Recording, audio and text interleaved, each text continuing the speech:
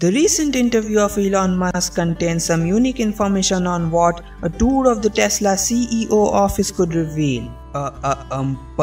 Personally spending an enormous amount of time on the production line.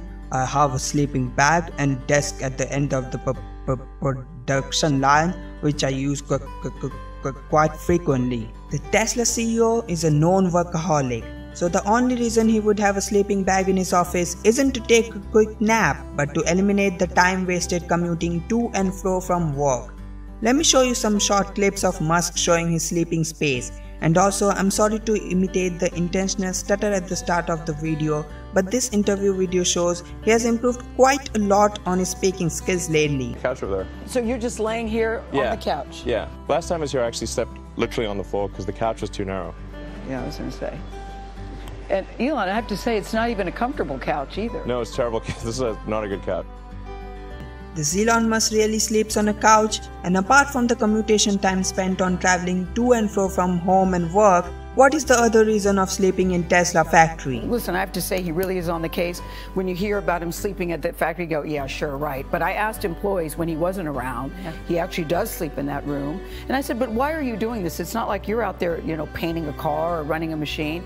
He said, because I can solve the problems in real time. I look at that board, I can see where a problem is and go and make the correction and go check it out myself. So he's very serious. What I like hearing about. So, what are your thoughts on Elon Musk? Let me know in the comments. Oh, before you go, please don't forget to hit the like button of this video.